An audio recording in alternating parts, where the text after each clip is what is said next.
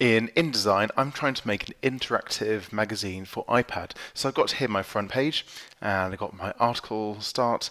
Now I want to actually add part of the article. I've already got some text here, and what I really want to do is add a gallery in this spot here, something I can scroll through. So rather than just having a static image like you would do in a normal magazine, you have something interactive, making it a bit more interesting and a bit more valued for the reader. So what we're going to do is do this very quickly by eye. So let's take the rectangle frame tool, and we're just going to draw out roughly where we want it. So 2 columns worth and about that.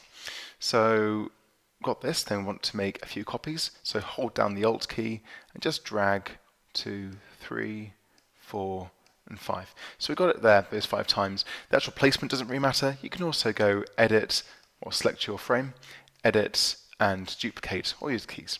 So now we've got to place our images in there. So File, Place, and you navigate to where the images are. In this case, I've got a folder set for gallery, and I'm ready to go. I just select all my 5 images and click Open. You'll see that my cursor now has the 5 images attached to it. I just hover over the frames and I click once inside each frame. So 1, 2, 3, 4, and 5. Now you will see that these images have not completely filled the frame. That's completely fine. So what we do is we just move our frames to the side. So it doesn't actually matter where they go, we just move them somewhere where we can see the full content. Let's go from about there and move this one down here. And then we can start placing them where we want them. So hovering over the image, wait till the circle in the middle is there, click once, and you see that the frame goes brown. Hold down Shift, which is very important, and drag the edges just so that it matches exactly where it is. Now this is a useful technique, so even though you might have the picture completely filling the frame, you can still compose it to be exactly where you want it to be. So let's take along here, stretch out, and do it there. Now, so I want to compose it better. That looks better to me. Let's do it for this one. Zoom out a bit so we can see a bit of perspective. Move this one across. There we are. Enlarge, enlarge, and then compose.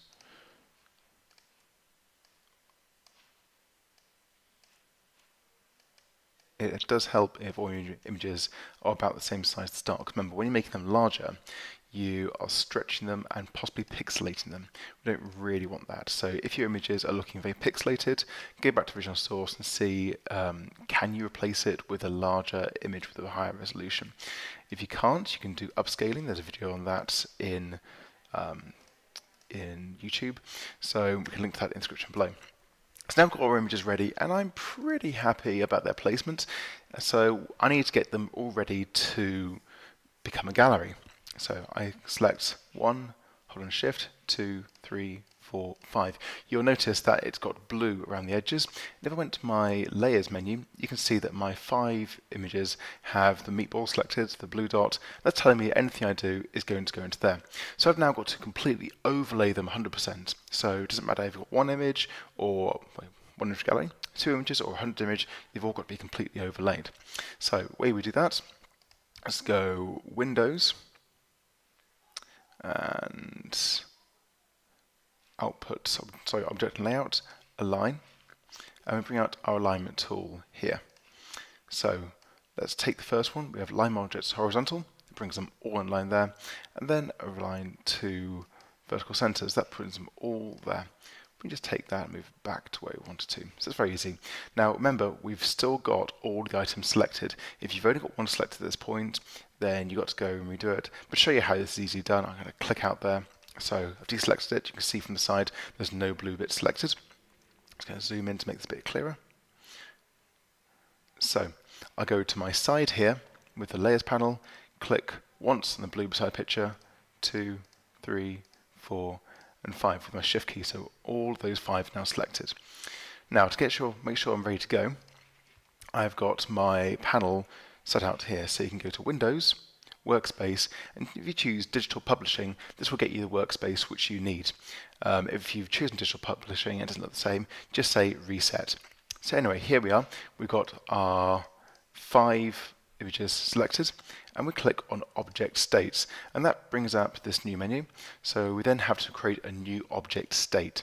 So we click here, so convert selection to multi-state object. So we've done that, and now I'm going to call this gallery B/W. So I've now got something ready to go. I can click out of there. If I was to click back on the images, you see I've got my multi-state gallery. So the pictures are now in a state you can move between them, but how do we flick through them as a gallery? So the first thing we need to do is we need to make the two chevrons, we can say left and right. So we're going to do this very simply by going to the rectangle tool on the left, and I'm going to draw out a rectangle about that much.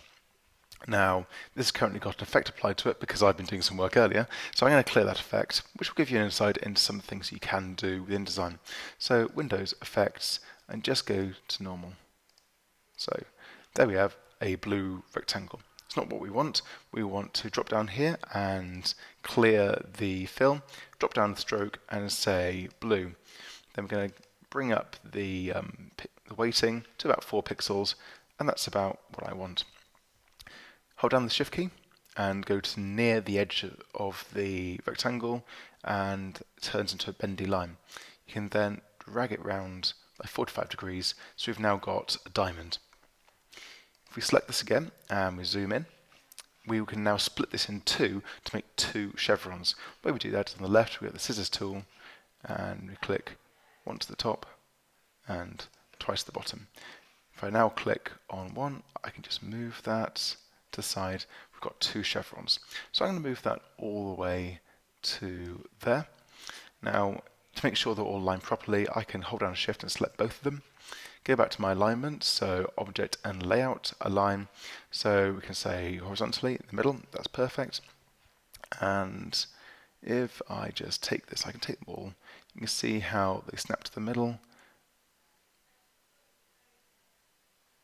It's about there. That's the middle of the middle. I'm actually going to bring it down to the bottom here because I think that's a bit more where I'd like to go. So you can play with the size, you can play with the layout, but the basic principle is there. At the moment, these are just images. They don't actually do anything. So we need to find a way to make the buttons interact with the multi-state which we set up before. So we select the left chevron, and on our right panel we choose buttons. Drop down on type and say button. And we're going to call this something name. Now, in this example, we're making one gallery and one load of buttons, so we don't really need to rename them. However, if you're making lots and lots of galleries, lots of buttons, lots of interactive features in your app or magazine or anything you're making, you need to have more than one way of doing this, one name. So it's always good to name them something which is going to help you remember what they are at a later date. So I'm going to say BW Gallery Left, right? And that's named, is given action, so click on the plus, and I go to previous state. So that is going to the previous slide because it's a multi-state icon. Click away and we tap on the next chevron, drop down again, button. I'm going to rename it again, so that's BW Gallery Right. Click on the action and go to next state. So that's really how it is. That's what we need for this. So let's zoom out, and now we're going to go and test to see this works. So firstly, save your work. So file save. I did it by keyboard just then. We need to now export this. So file, export. So what we want to do is choose where I want to put it. I'm going to choose my desktop, and the format we're going to export it in. There's quite a few different formats you can do. I'm saying EPUB fixed layout, and click save. We get a few options coming up here for EPUB 3. Now, I want to publish the entire magazine. Now, just like anything else in InDesign, you can publish a range. You can have a cover of your magazine. I'm just going to say use the first page. You might have something else which your company uses, but first page is completely fine for me. And navigation table of contents, I don't really need for now. So I think that I am about ready. So click OK. That will have be saving there. We see exporting to EPUB. And by the way, I wasn't waiting here. I'm going to link in the description of this video where you can download some free EPUBs. So, EPUB readers. So if you're on Mac or PC, you'll be completely fine. Now this file doesn't actually matter, so just click OK. And if I minimize this and that, we will see an EPUB on my desktop, which is just there. So you can see a nice little icon, which looks very nice. So double click on this and you can see that we have our magazine. Now this is using iBooks, so if you are using Windows, you can have to download a version in the description, but if you're on a Mac, iBooks is fine. So I'm going to go to my magazine, go to page 2, and here I am. I'm just going to click on my chevrons either side, and now I've got a navigationable iPad. I've got a navigationable gallery. So it's as simple as that. A few small steps, but it really is not hard to do, and you can do this very easily for your work.